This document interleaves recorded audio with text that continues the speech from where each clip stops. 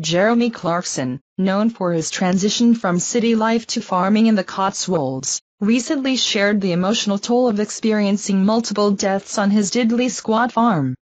In the latest season of Clarkson's Farm, Clarkson and his partner Lisa Hogan were devastated by the loss of several piglets. Despite their efforts in pig farming, the tragic deaths deeply affected them. Clarkson described the heartbreak of witnessing the loss and the difficulty in dealing with it.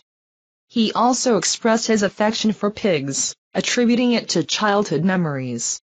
Despite the challenges, Clarkson acknowledged the resilience they've developed in coping with such losses. In a conversation with The Times, Clarkson recounted the financial and emotional impact of the deaths, highlighting the contrast between the joy of birth and the sorrow of loss on the farm.